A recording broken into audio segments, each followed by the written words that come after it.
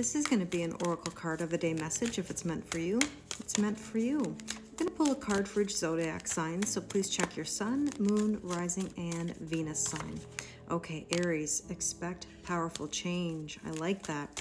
Taurus, we have here meditate and contemplate. Well, Taurus, you've got a lot to think about right now. Just know that you can visit the past. You can't live there. Okay, Gemini, what do we need to know today? Luck is on your side. There's that new moon in Sagittarius. Gemini, you share the same axis as Sagittarius, so therefore you're really feeling this new moon energy. Now, Cancer, we have a personal issue reaches a resolution. This says Cancerian energy, so something will be coming to an end.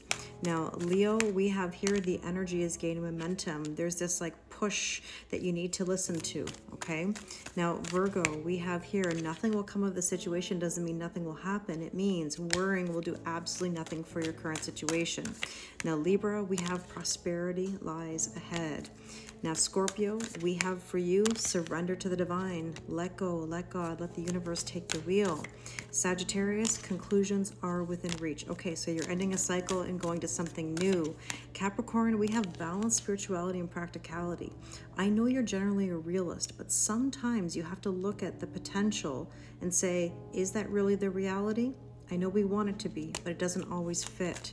Now, Aquarius, we have here, be bold and make the first move. So if this is your personal spiritual growth and evolution, make that move. Just don't be chasing any relationships. Now, Pisces, we have here, don't let pride get in your way. Don't be stubborn. Make the moves you need to make. Let me know if this resonates.